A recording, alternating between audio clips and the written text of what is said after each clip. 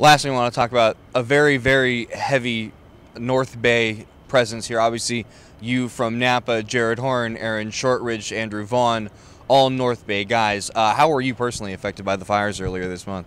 Yeah, I mean, my whole family is obviously still out in Napa, and talking to all those guys, their families, were luckily not affected with their houses. Even though Andrew, his grandfather, lost his house, and that's tough. But we're all, supportive. We're all trying to do everything we can to make sure that we can do anything to help out the families up there. It's obviously a little closer to home when there's a lot of people that lost their homes and have had to go through a lot. And my family mostly had to deal with the smoke and a lot of family friends, but we're trying to help out with some camps and donate some stuff to all those families up there and do whatever we can. And it's just a tough deal. I think everybody's going through it right now that's from that way, and it's probably more than anybody even knows about when you start to rebuild, and it's going to take a long time, but we're trying to be supportive any way we can. Yeah, we've seen members of the Cal family, Eric Walbridge, the glove cowboy for Easton, donating some stuff up there. Tony Arnerich, your former staff mate here under David Esker, helping to run a camp up there. What exactly have you guys done in terms of outreach up there? Yeah, I talked to Tony. Andrew's going to do a camp, up there, and we're going to do some stuff in the East Bay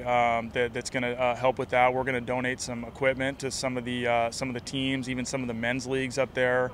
So we're just really doing anything we can, whether it's helping out with a camp, donating equipment, just anything we can to help out. I think there's so much support, which is great.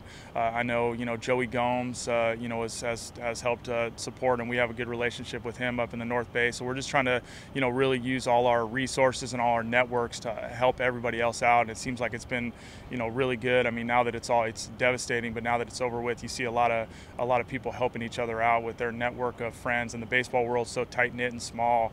I think it's been really great to see everybody kind of come together.